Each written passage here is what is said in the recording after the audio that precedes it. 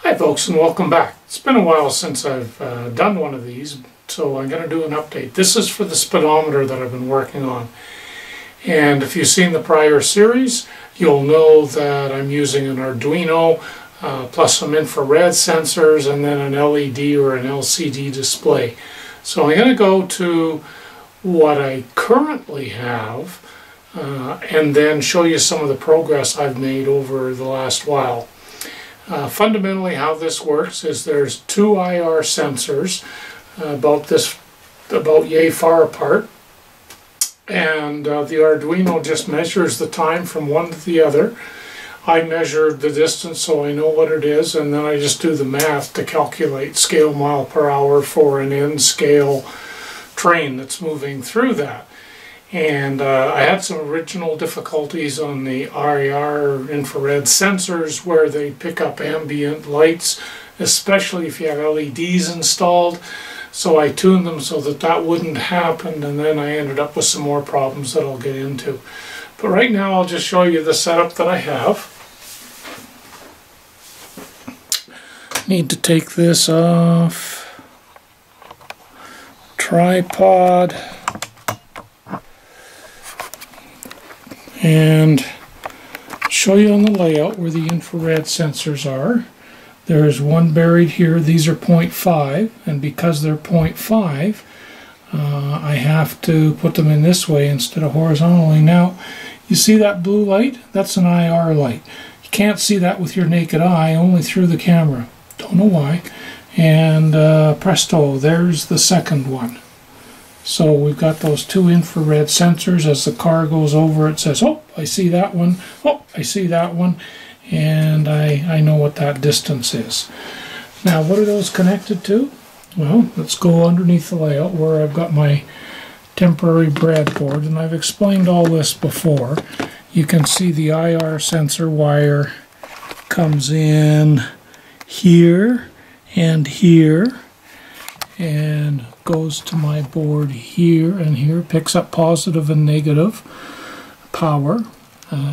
So it needs the, make sure that's zoomed out enough for you guys. So it needs the positive and negative power pickups for each of these, plus one sensing wire. So there's a sensing wire for that one, and the green one's for that one. Now I have a liquid crystal display here and a light emitting diode display here, so LED and LCD to display the speed. And as a car goes over, so I'll move this car and just show you here, as a car goes over, you'll see that that shows the speed 135.5. that shows the speed with a little directional arrow on it. And the issue that I started to have is on the bottom of the car, if you look, there's different reflectivity, right? There's these black guys and white guys and all that kind of stuff. And what that meant is as it went over the sensor, it would jiggle on and off a little bit. It would pick it up and wouldn't pick it up. So if I go underneath here, and you can see this sensor. See a red light that shows power.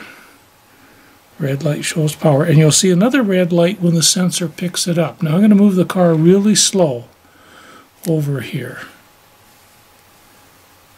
Oh, missed it. Got the, oh, you see that jiggle? It's on, it's on. Yeah, it's detecting, detecting, detecting. Not detecting.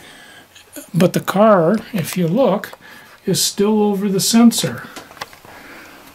We go back here and I just nudge it a little bit. There it's detecting again.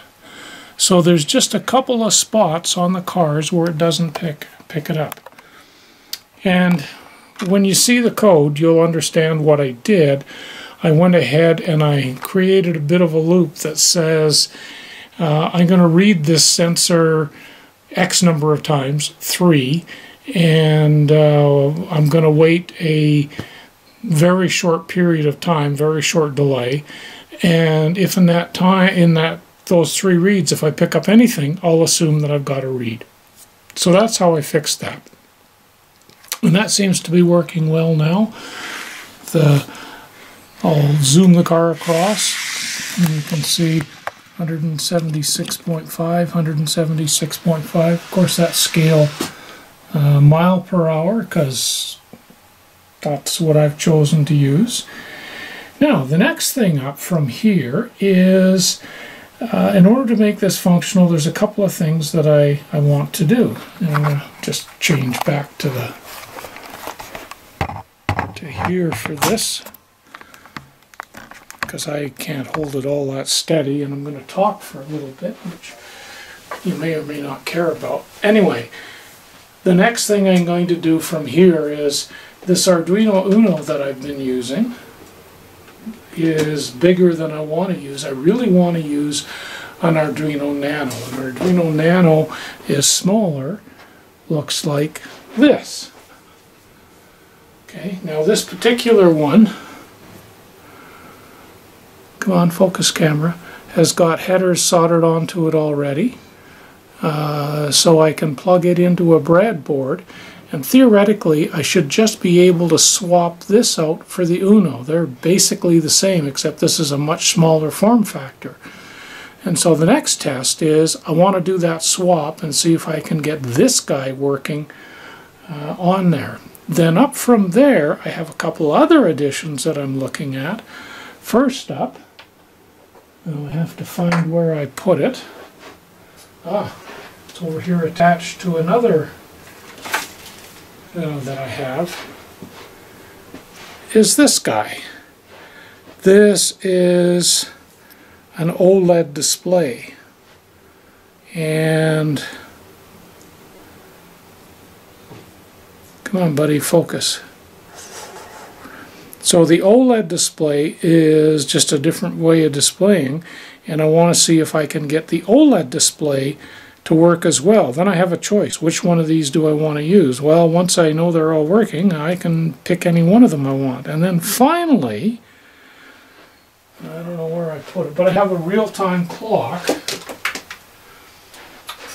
And the real-time clock module that I have, the Arduino reads, is one that also has a temperature sensor in it. So I'll be able to display that. Now on the LED, the nice big red one you saw, I can't use it on there because the LED is only for the basically 4 numbers, so that's all you can do on it. But the LCD I can display temperature on, and I can display time, and certainly the OLED I can. The nice thing about the OLED is I can change the size of the characters as well. So a little bit of experimenting just to see if I can get all this stuff working, and then once I've got it working, then I can sit down and figure out, well, now that I know that it works, what do I want to put together? Because ultimately I don't want this thing plugged in down here, hanging up. I want a nice compact little unit that I can just glue underneath the table or screw under or whatever, and there it is. Once I do that,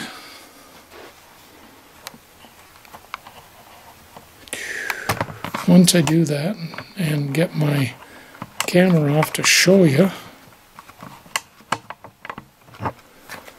once I do that, the plan is, where you see all this stuff dangling down, I'm going to do hard wires into my little nano unit, and I'm just going to go ahead and hot glue it in here or somewhere in there.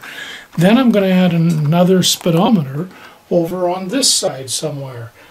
I'll see which spot has the best wiring capability, whether it's there or whether it's on this spot. Or I may just decide to do it right in the middle of the double crossover.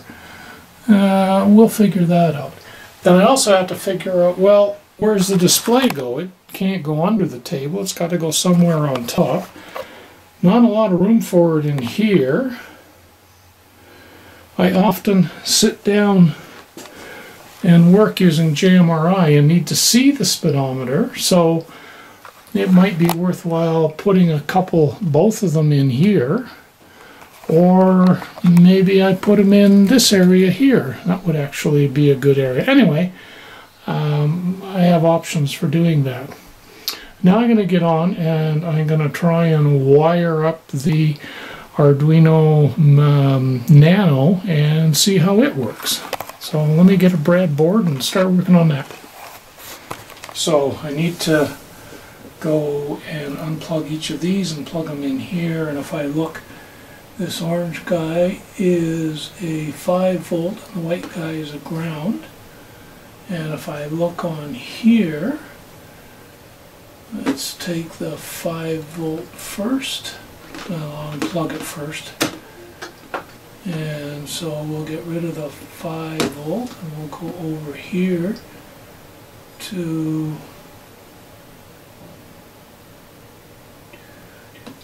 these are very small writing.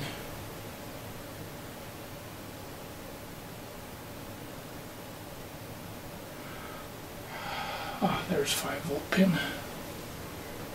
5 volt pin is right there. And then the ground pin is 2 over.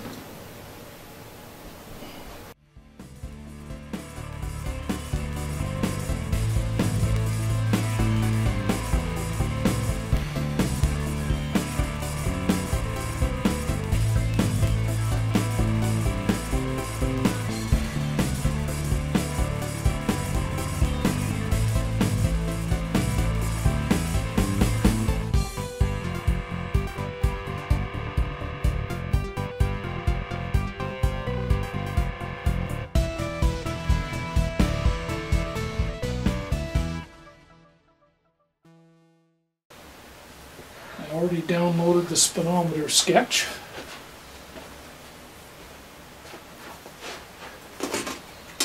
So let's see if it works.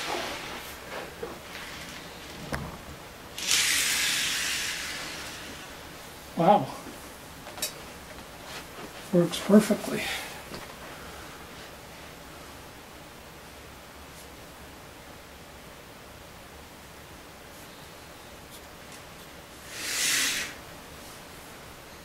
Well, that's a little fast.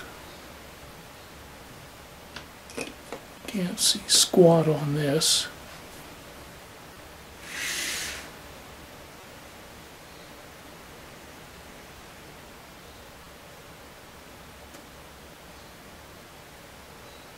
Do a reset on that.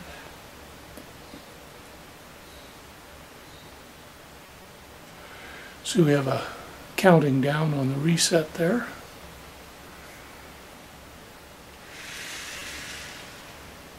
Yeah, that's reasonable.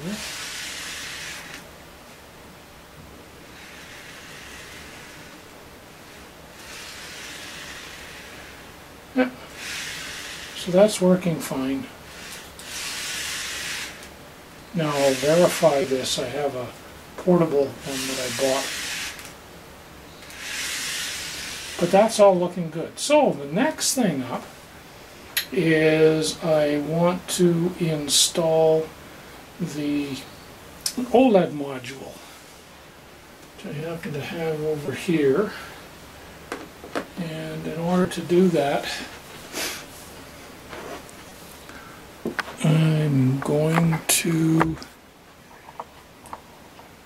let you look at. Well, that was interesting.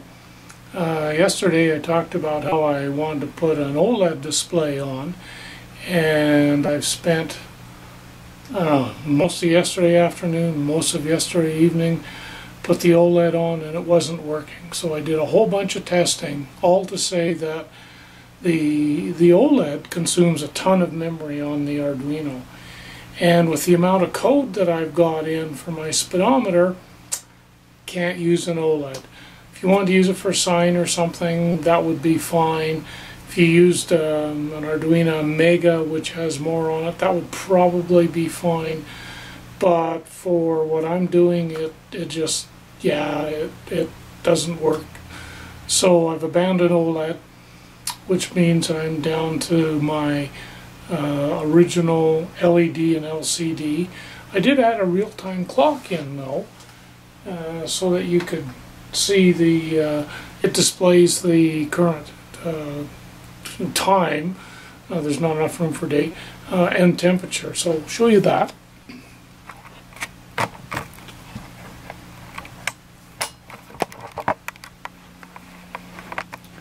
So here's the display. This is what I'm running incidentally. So again, get right over top, you see the nice purple showing that the infrared emitters are working. And we'll just get this guy going a bit. And then you look down here, you'll see 23.53 on here. It shows the time and the current temperature. And then it will, both of these guys just blank out shortly thereafter. And I'm now coming in backwards. And you can tell on here because the little arrow points that other direction. 24.1. If I go to the right, it's 25.7. So now I got the code working. And on here you can see I have an Uno back here. I have it connected to both the LCD and the LED. I have the sensors in. If you look underneath here as the train goes by, you can see that sensor go. And anyway, that was a tailing sensor. I'll go the other way so you can see both of them. So there's the two sensors. It's going to go from left to right, my left.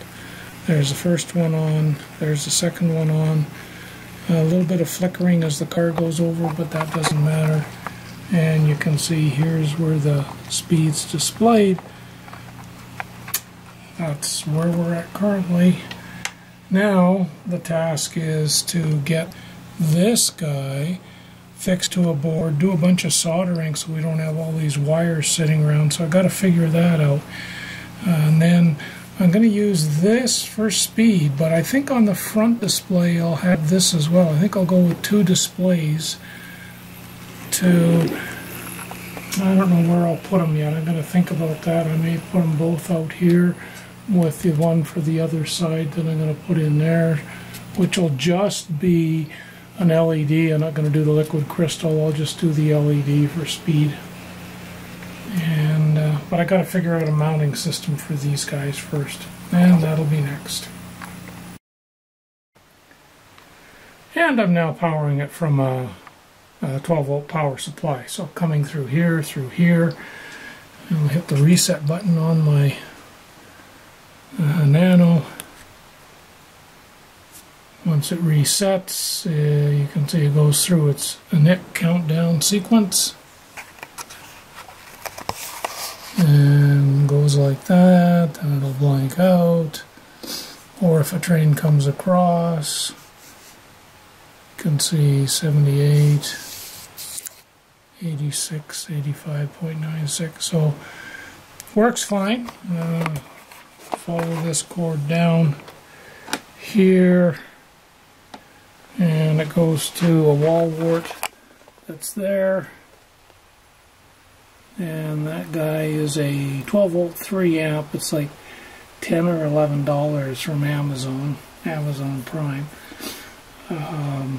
which seems to be a perfect little power supply. Now when I get things working, what I'll do is I'm going to have this plug in, and I'm going to have a power bus just for my Arduinos, which will be 12 volt, and it will go to the one that I'm going to put in over there, plus the one that I'm going to put in for here.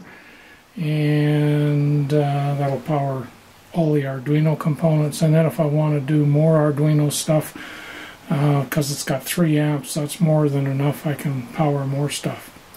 So that's the plan as far as power goes. That's part of the solution. I still have to figure out how to mount these two guys and where, and the other one of those that I'll have for the back, and how to make up a bit of a board so I connect everything okay.